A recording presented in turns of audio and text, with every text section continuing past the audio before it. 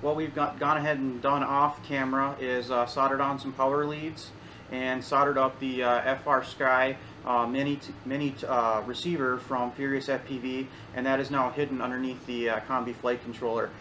If you're not familiar with the FR Sky setup, I highly recommend watching the tutorial YouTube videos on the Furious FPV website under the specific flight controller you use. Obviously we're using this one from Furious FPV, but every flight controller that you use will have specific instructions for either hooking up the FR Sky receiver or the satellite receiver. So again, just be careful with your wiring diagrams. Follow whatever manufacturer you decide to go with there. So this is what it looks like. Still quite a bit of a mess. Our next step is going to be soldering the ESCs actually to the flight controller board, and then from there it should be pretty rapid to get this thing up and flying. So see you in a few minutes.